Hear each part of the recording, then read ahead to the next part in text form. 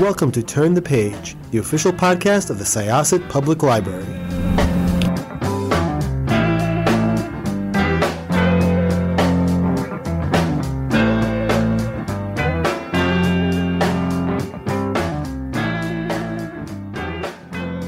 Hello, everyone. Welcome to Turn the Page. I'm your host today, Jen, and I am here with an old colleague, and now I hope maybe an old friend, and a great writer and researcher and academic. Could I ask you to introduce yourself and your book, please? Yeah, hi, I'm Eliot Borenstein. I'm professor of Russian and Slavic Studies at New York University, and my latest book is Marvel Comics in the 1970s, The World Inside Your Head from Cornell University Press. So this book was so exciting to read, and as a little bit of auto bio for our listeners, I TA'd a class with you in spring 2014 at NYU called Expressive Cultures, the graphic novel, I believe, right? And some of the ideas that we were working with in that class have ended up in that book. And I'm wondering if you could tell us a little bit about, your career as a researcher, how it led you to working with comics, after starting with Russian literature, and then maybe how the class also played into the writing of this book, if you could. Oh, sure. So, I like to tell my students in the class that you probably remember this, that even though I have a PhD in Russian literature, I have many more years experience reading comics than I do reading Russian literature, but obviously not professional experience. I read comics all my life, pretty much as long as I can remember, and kept quiet about it a lot because I was embarrassed by it growing up, because I was going to be an intellectual, and it took a long time to get over that. And then, so I got my PhD, and eventually I got a job at New York University. And after a while, I started running the college core curriculum, which was then called the Morse Academic Plan, which is where you and I met.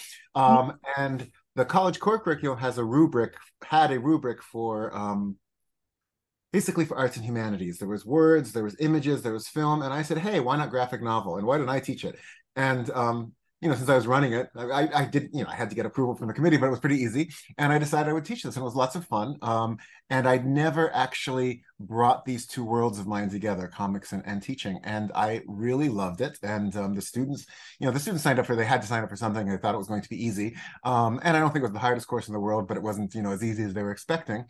And one of the things with this book, and with a couple other things that I've been working on that really sort of surprises me, is, in academia, we love to say, particularly to justify ourselves at these R1 research universities, well, teaching and research are really, really related. And one of the reasons it's important we do the research is that it informs our classroom and vice versa. And in this case, it really did. I would never have written this book if I hadn't been teaching this class. So teaching this class made me think about comics from the point of view of someone has to teach them, how to present it. I'd already started reading comic scholarship, and I got much deeper into it. And along the way, in order to give these lectures, I had to give even more thought to these books that I've been reading for years. And in particular, this book came out of a sort of fascinating frustration I always had with the teaching, because the course moves sort of chronologically, but not entirely. It starts chronologically because it kind of has to, what were comics, right? And then by the time we get to the 1980s, then it's up for grabs, right? But before that, we read Will Eisner's The Spirit, which the students always hated. And then we go on to two things from the 1970s. This wonderful graphic novel no one remembers anymore, The Sacred and the Profane. I don't know if we taught that about Catholics in space, and Howard the Duck, which was, for me, the formative comic of my lifetime. And Steve Gerber, the writer, is just I can't stress enough how important his words always were for me, and how important Howard the Duck was. And I teach Howard the Duck, and what I became more aware of, something I understood already, was that one of the big differences in teaching good comics from the 1970s from teaching comics from the 80s and later that could be considered graphic novels. That is, even the good stuff from the 70s has all these artifacts in them that are not just the product of the time, but the product of the production, the assumption that they're never going to be reprinted, the assumption that a long-running story arc doesn't have to have a title, that there's no beginning and no end. And so they're very poorly curated for just giving someone comics and saying, here, this is really good. You can hand Watchmen to someone, you can hand Mouse to someone, and they don't really need to know much besides what's in the book to get something out of it. Handing 20 issues of Howard the Duck to people, there's just a lot of stuff, there's a lot of references to things that they don't need to. It's sort of, in a sense, it's sort of like teaching Chaucer. But with less reason, right? So what I found fascinating was, the extent to which the students are split. Some of them really, really liked it, and some of them didn't. And I understood both sides, and it made me think about what this period of time was that was so formative for me as a reader, and how I think it's formative for the history of the medium in the United States, but has been not entirely overlooked, but overshadowed by what happened in the 1980s with, the big three of Watchmen, Mouse, and Batman Dark Knight Returns and everything else. And that the role and the influence of some of these writers, and it's mostly writers, I can get to that later, has been largely forgotten. So that was my start. It was a long start, but That's so cool. And, something I thought while I was reading it that didn't occur to me while I was, TAing the class with you was that, the 70s for Marvel is sort of interesting in oblique ways, like for the same reasons that I was interested in the Middle Ages originally, I think, like this sort of overlooked period that is seen as like transitional and not really having any qualities of its own, but rather being like, situated between two important periods and actually having a lot to offer when you actually look under the surface. So I enjoyed that parallel, sort of in my interest. well, that's a great parallel, because I think with also the Middle Ages, there's amazing stuff there, but you have to kind of walk people through it, Mm-hmm. and with the 70s too. There's a comparison I made that one of my external readers didn't like so much, and I kept having to couch, which is I really feel like 70s Marvel is kind of the awkward age adolescence of the medium or the industry here, and that can be condescending, and there's so many problems with that, but I still feel it's kind of true, that there's even the good stuff is not like entirely good stuff, and the people who made it had no choice but to have these things about it that now seem kind of awkward to us. And I think that's fascinating. All the stuff that doesn't work is as fascinating as the stuff that does work. Absolutely. And I really do like that. I personally liked adolescence as its term because psychologically it almost makes sense too, because one of the things that you write about is how in this period you sort of see, I guess, the beginning of Stan Lee taking a sort of like a less dominant role in running it, and sort of other voices kind of coming in. So that kind of makes sense too, that, like Dad is sort of not playing as big a role, and now it's time for us to figure out what we want to do and what's that going to look like. And that kind of makes sense. And Dad is so embarrassing. Yeah, he's very earnest and very excited. And yeah. oh, yeah. So I would love, I'd love for you to talk about the comics that you've chosen to highlight in each chapter, and sort of what drew you to choosing those properties. Some that you've talked about already, like Howard the Duck. But I there's so much that you could talk about, and I imagine that narrowing it down to sort of like the text that are going to organize each chapter is a very intimidating process. So can you talk about how you chose your texts? Oh yeah, in fact, originally there were going to be three main writers. It was going to be Don McGregor, Steve Englehart, and Steve Gerber, and then there was going to be a chapter that was Doug Mensch and Marv Wolfman and some other stuff in it. And then these things just got bigger and bigger, and I decided they need to be their own chapters. But to some extent, it started out with the stuff that I just thought was just really, really good and representative of what these writers did. And once I had zeroed in on this idea of representing interiority, the inner lives of the characters, and also of creating or representing a voice, whether it's an authorial voice or the voice of characters, then that really, really helped the selection. So, for instance, Doug Mensch, who was originally not going to have his own chapter, Doug Mensch was an interesting one for me because he's one of the ones who is very inconsistent. He has some really, really good stuff, and then he has some stuff that's just, he doesn't have anything bad, but he has lots of stuff that's just totally okay. But where he excelled was these comics where you really, really get into the heads of the characters, and also comics that were not in the mainstream of superheroes. I mean, Werewolf by Night, Deathlock, which was, and Deathlock's gotten bigger, but Deathlock, couldn't sustain a series to save his undead life at the time, and Master of Kung Fu, which is one of the few comics here that I wasn't reading in the 70s because I wasn't interested in Kung Fu and had no idea it was so good.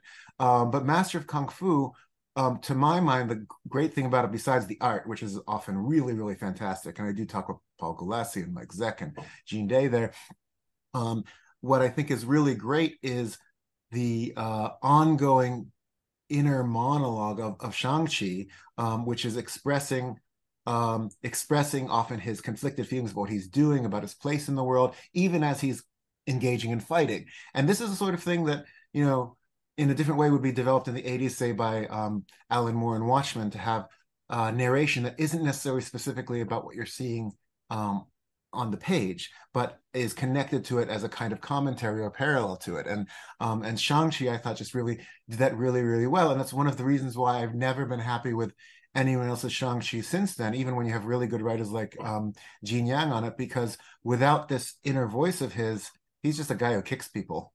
And I don't find that very interesting. Could we talk a little bit more about Howard the Duck? Because it is one of the parts of the course that I remember the most clearly, because I went into that class like thinking that Howard the Duck was just a joke, you know, like I only really knew of it through like my very, very young memories of the movie, which I remember also being a joke at the time, you know, and probably now as well. But like there is like so much more to the comic than you would get just from that sort of examination of it in like pop culture at the time. And he's a character that sort of now has even like when the you know when like the Marvel cinematic universe started, could you imagine that they would ever depict Howard the Duck like even just in a sort of like throwaway moment, you know? Yeah. Like can you talk a little bit about him and like why he's so important and how we got there, you know? Yeah, even these cameos with Seth Green as his voice. By the way, I always felt the perfect voice for him, and now it wouldn't work. But the live action personality who's most like Howard the Duck is Louis C.K. Oh my gosh. From his series. You know, this kind of earnest, disappointed, funny person, right? Setting aside all the other Louis C.K. stuff. But Seth Green is really great for it.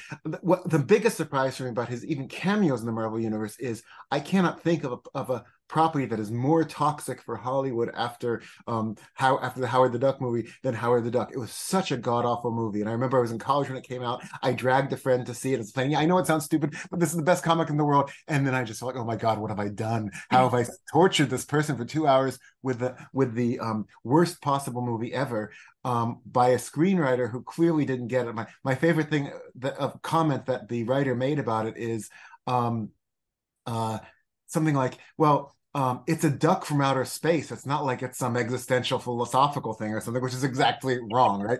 Yeah. So Howard the Duck was a huge sensation in the 70s, and I joined him a little late because I think I was actually a little young to really appreciate him. So when he started off as this one-off character in Man Thing, Yes, Man Thing, which was also another good Steve Gerber comic, he had this huge following. He had to be brought back from what seemed to be death.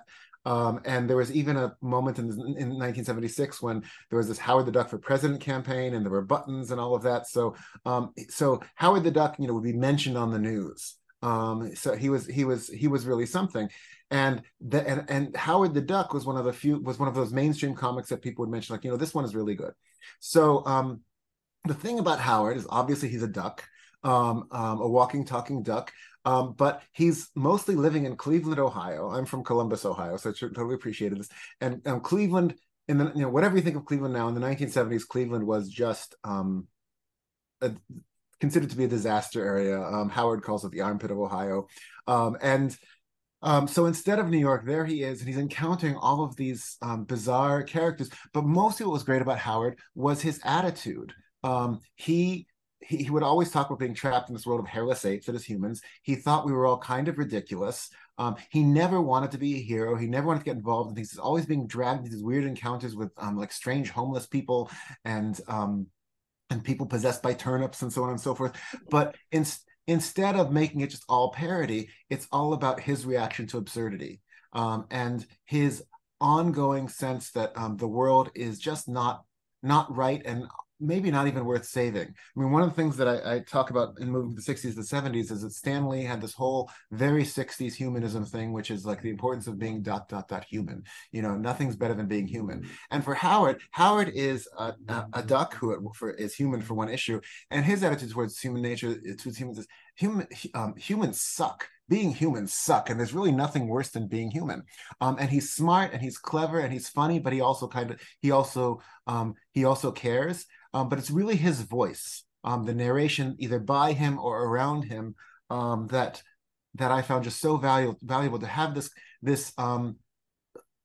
basically kind-hearted cynicism, and a sense that that things are just kind of crappy. I absolutely just loved. And you never knew what was going to happen from one issue to the next because Steve Gerber didn't. He always did all this plotting at the last minute, and it was unlike any Steve Gerber's comics were unlike anything that you could read in mainstream comics at the time. So I got hooked on almost everything he did in the 70s. It was so much fun to revisit even just, little portions of it and to think about it again, because the context, as we said before, has changed even so much, like from when I took this class with you. And it's, I think that, for somebody who just came up on Marvel through the Marvel Cinematic Universe, like Howard the Duck would probably be the most surprising thing in the world, as would like maybe this whole period, because like the movie world is like, like doesn't have a lot of hard edges, it like tries really hard to be like inoffensive so that it can please like global markets and all these things, and it's calculated in that way. And the 70s stuff just feels so much like messier and raw, and yeah, just a lot more weird, I guess, at the end of the day. Yeah, but I think there is a through line that goes from Howard the Duck to Harley Quinn and Deadpool. They're very different characters and all that, but a humor that, I mean, both of those are way more over the top than Howard the Duck, which is funny because Howard is a duck, we're not a human. But a kind of running commentary on the absurdity of the situations they're in, or making them more absurd. I think that's something that really goes back to Gerber. I mean, he never actually he did write Harley Quinn for two episodes of Batman and Superman. It was rather fun. I don't think he ever did Deadpool. But that kind of absurdity, I think, can go back to Gerber. Very cool. So, yeah, like based on your work as a scholar and your status as a fan, like where do you see Marvel heading? And I don't really mean like the cinematic universe now, but rather like the books. Like I'm not super caught up on them anymore, and so I'm not really sure of how far they've diverged from the movies. But I wonder, like, do you still see any of that 70s influence in things, or is it all sort of a lot different now? I actually see more of it now because I did a reread before this. I read all of Marvel from the first Fantastic Four up to whatever moment that was, and that helped for this book. And I'm also now writing Marvel in the 1980s. So my joke is that Marvel in the 1990s will just be a vomit emoji because it's so terrible. There's good stuff there, but as I trace Marvel going forward, the terribleness of the 90s is fascinating, and then how it gets out of it with Quesada and Jamas and the others in the 2000s. But what I think is really interesting, and where there is some 70s influence, has to do also with Marvel and DC, how in some way they've kind of traded places. That in the 70s, Marvel was the place to go if you wanted stories that felt like they were about something, and that and where stories were developed. Whereas DC tended to have one-off stories, continuity that was very thin, character development that was thin, and just for the most part was fluffy. And then I think through some terrible misinterpretations of Watchmen and Dark Knight Returns, the whole industry got grim and gritty, but DC just got grimmer and grittier, so that you have Superboy Prime tearing the arm off of a character twice, and Roy Harper getting re-addicted to heroin and talking to a dead cat. That DC just got so dark in an unproductive way. I mean, I have no problem with darkness, but it just got dark for its own sake. Just as also DC then got so obsessed with continuity for its own sake. I mean, I feel like at this point, the main character of DC is its own continuity. Like you read DC to see how are they going to disrupt the continuity next, right? Whereas Marvel was the one that had the big continuity stuff, and Marvel was the one that had more interpersonal drama. And what I think Marvel has done really well ever since the early 2000s, when Quesada came in and James came in, is balancing drama and humor. Marvel has much more room for being funny, and this precedes the cinematic universe, for not taking itself too seriously, for being lighthearted, but not offensively lighthearted, in a way that DC, for the most part, just cannot pull off. For Harley Quinn, they can do it maybe, but Marvel can give you a character like Kamala Khan, Ms. Marvel, right? Who they're high stakes there, and there's important issues, but she's just fun, right? I think Marvel has managed to find a way to keep the fun going, while they're also advancing whatever they're doing with the universe and so on and so forth. So that, to me, that seems to be where they still still for the most part are going. That is the most encouraging thing about Marvel for me, is that they have found this way to strike a balance, or to let different types of stories happen in their universe and in their line, and strangely be a little bit less in lockstep than DC is. So I'm actually pretty optimistic about Marvel at the moment. Oh, nice. That's really good to hear. Well, thank you so much for joining us, and I hope that you'll consider coming back, no rush, obviously, but when you get that 80s book out, when you're working on that, I'd love to talk about that too. So Absolutely. I'd love it. Thank you so much for having me. no problem. All right, listeners, please pick up Marvel in the 1970s, The World Inside Your Head. You can go to your favorite independent bookstore or library, wherever you get your books. Thank you for joining us. It is time to close this chapter. It's time to close this chapter of Turn the Page. Join us for the next episode.